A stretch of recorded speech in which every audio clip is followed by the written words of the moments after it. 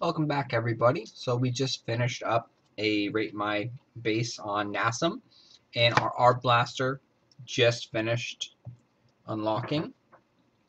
So now we have level 1 Art Blasters, and we're going to do another Rate My base, and this one is going to be for Jordan the Great 2. So crazy, there's a lot of Jordan the Greats out there, so he had to be Jordan the Great number 2. Pretty insane. But yeah, like I said, there's about 1 million people that have downloaded this already and made a name.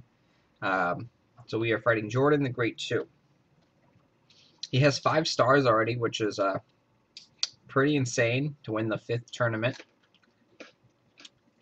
His base here, everything's very close and bunched up to your troops, which I don't like. It's all right around here. I prefer having the things up in here because then that means you're closer to your defensive troops, whereas down here you're setting up your base close to all the offensive troops, so it's easier for them to come up and crush you.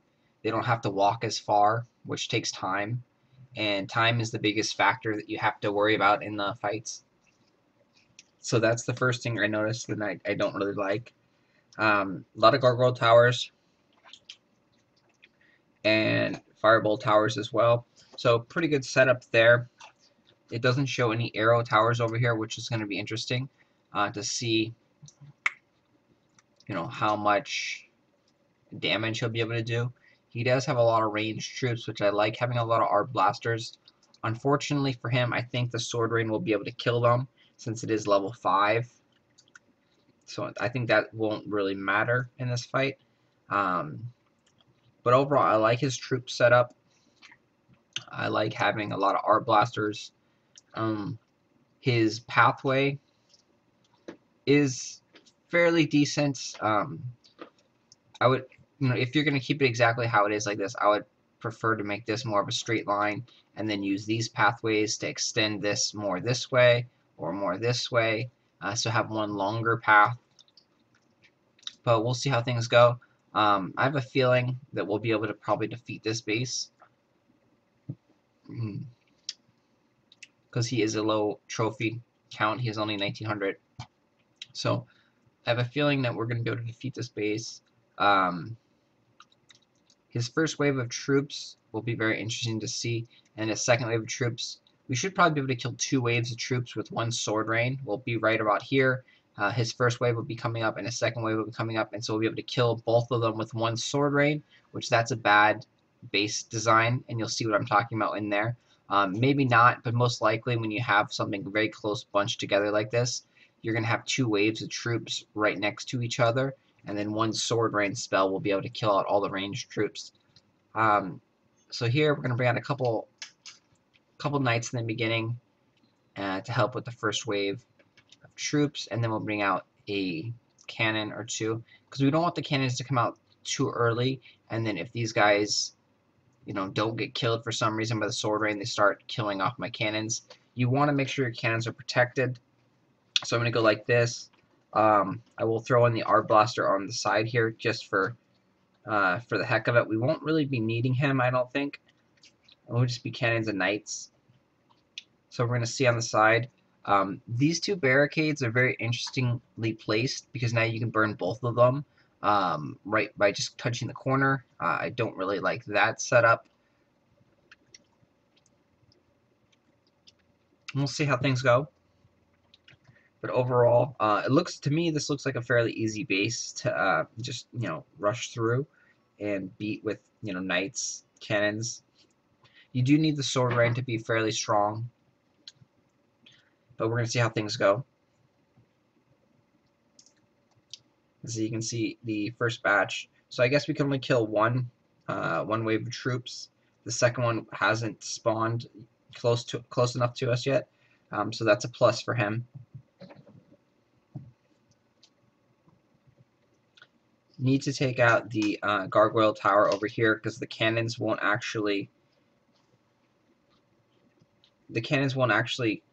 get over here because they're going to be stuck on the spikes. So my hero needs to take out the gargoyle tower, and otherwise it's just going to burn off all of the knights. So now coming up over here, The spikes should be pretty much damaged. I think they took out one, and then the pyromancers and stuff killed my cannon. So I'm going to have to bring up another cannon. And there, I should have actually done that more up towards the spikes, so I would have been able to hit the spikes on the corner. Because you always want to try and hit things in the corner. Sometimes you can't. You have too much going on, and you're just like, okay, I'm going to use it. So I saved my hammer strike there, and use it up here, kill these guys. So all in all, his base, it has been fairly well designed. I didn't like it looking at the overview of it, but going in here and fighting it, it actually works really well together. He has towers set up in a good formation where they work well with each other. Pretty much everything is being utilized fairly good.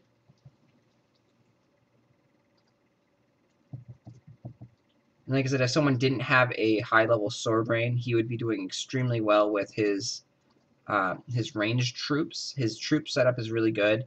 Definitely like that. The only issue that he's having against me is because I'm a higher level player. I have a higher level sword rain. I'm able to kill all his ranged troops in one hit. And you can see it's getting close. 20 seconds or so left. So he did a fairly good job for his level and his, pretty much his level and everything. So he did really well. We did defeat his base. Can't really fault him for me being overpowered and fighting him with a level 5 sword rain. But like his layout was pretty good when we actually went in and fought it. So we're going to go back and look at everything. Good placement of the gargoyle towers. They definitely took out all the knights like they were supposed to.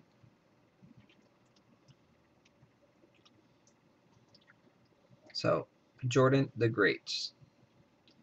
So you can see his base again, and then so he had one gargoyle tower over here, one gargoyle tower over here.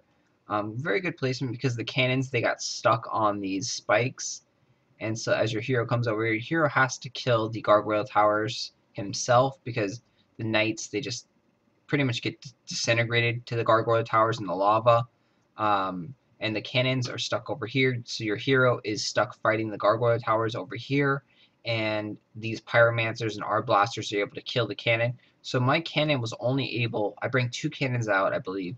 They were only able to kill 1 spikes, and they both died, which is not very good. A waste of 10 troops. I would definitely make this a little bit longer. If you could take this curve and make this, 1, 2, make it like that, make it longer. So then put all his stuff over here. If he has the runes taken out and he can do that, that would make it very, very good, because then your cannons would get stuck over here and they'd be working on these guys and they'd be getting destroyed by the pyromancers and the art blasters. And so the cannons would be doing very, very little damage. Your hero would be stuck way over here, so he can't support your cannons, and he would be taking out the gargoyle towers. Because all the knights are gonna die unless you take out the gargoyle towers. The knights are extremely weak against those towers. So if he moved the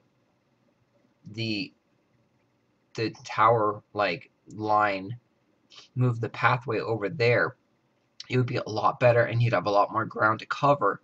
So that's what I would do if he has the ability to move this down and to kind of just make this a straight line, and then move that down. That would greatly help his base. The only problem with that, like I said, you have to make sure that the runes are gone, and those runes, you don't know where they are, and they do cost a lot of gems to get rid of.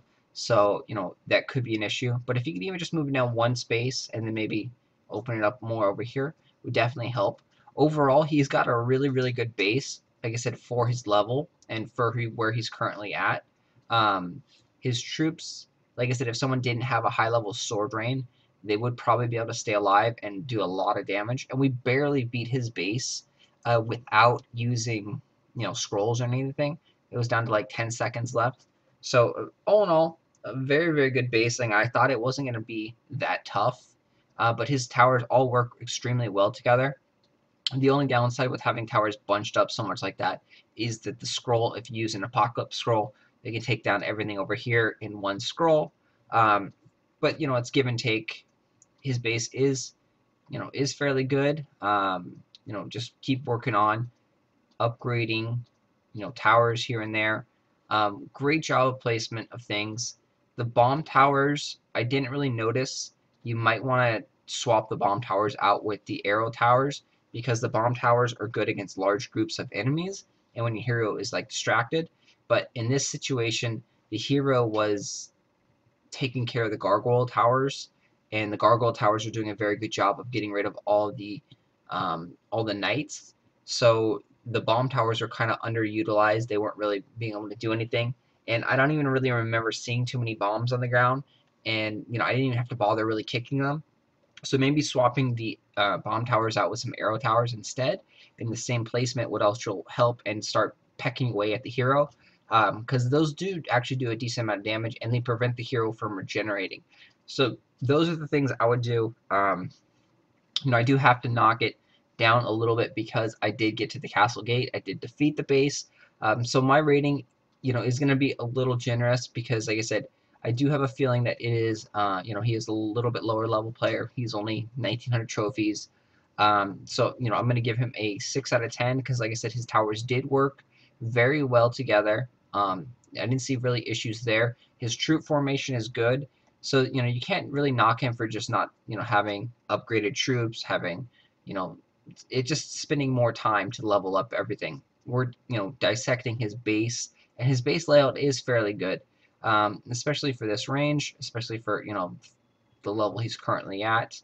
Having, this setup is a very good setup, and most people won't be able to get through it, because, like I said, most people aren't as, high-level spells or, as effective as a raider as I am. So all in all, like I said, a 6 out of 10.